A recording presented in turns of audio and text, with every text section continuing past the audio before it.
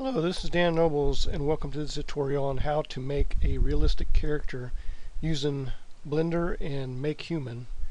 And just to give you an example of a character that I made, this is a character that I've been working on for a project, and as you can see, kind of realistic looking. I need to do something about these long eyelashes, but hope you're going to see more of this guy and his crew soon. But in order to get started, you need to go and download the MakeHuman program, and you can go to do that by going to the makehuman.org website and go to the download area. And you can either get the there's two different versions you can get. Actually, there's a few versions you can get, but if you're using Windows, you could get the regular download version, which is version 1 alpha 6, or you could download one of the nightly builds because they change the code almost on a nightly basis.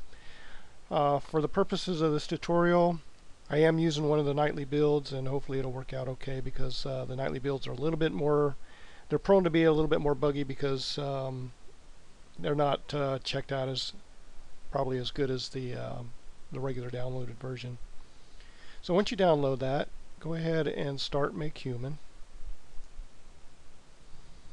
And while this is loading up, I just want to say that this is a free program like Blender. If you have this stash of cash sitting there doing nothing, you might want to send some to these guys because they're just doing an excellent job in creating a program that's really easy to use and very useful. Okay, so here's MakeHuman, and it starts off with this sort of androgynous character. And let's see if I can zoom in here. I'm so used to using the the view Blender controls that it's very kind of hard for me to move around in here. But so you can see you start off with this basic character, and you have these sliders that can change the character around from female to male. You can change the age. You can decide if the character is toned up or whatever. Go into details. You can add all kinds of details here. You can look through those. Very, very easy to use program. They've kind of really went out of their way to make this program really easy to use. Arms and legs, you'll notice that some of the things that you're doing here, unless I don't know what I'm doing. Well, maybe I don't. Okay, so it is changing. I thought that this was a function that wasn't quite put in the program yet, but I guess with the version that I have, it is working. So you can go through here and change really any of these settings that you want. Just tweak the heck out of it.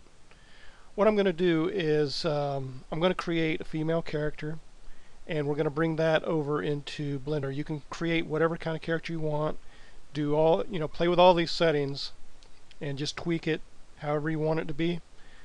And then we're going to move forward in the next tutorial on bringing that character into Blender.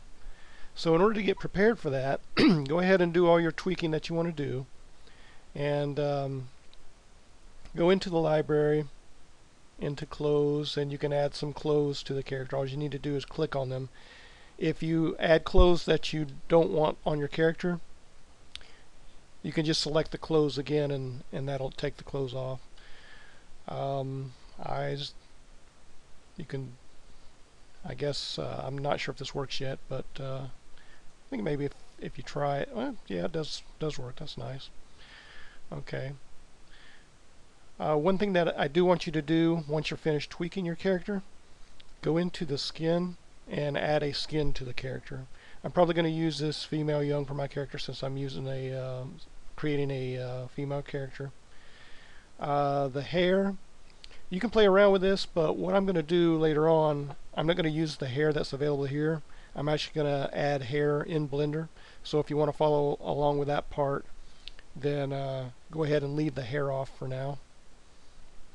But definitely bring a skin in, because if you don't bring the skin in, it's not going to bring in the textures that you're going to need in order to work with it later in Blender. So once you did all that, let's go to Files, and we want to go to Export. And in Blender, you can export it as an OBJ. Blender will bring that in fine. The problem is you won't get any of the posing options that you're able to do in Blender.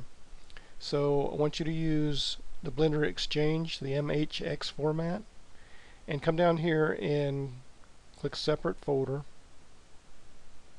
Expressions, face shapes, face panel, I bring all those in usually, and then leave it on the Use MHX Rig. And then you can name it whatever you want. I'm going to name mine MH_character,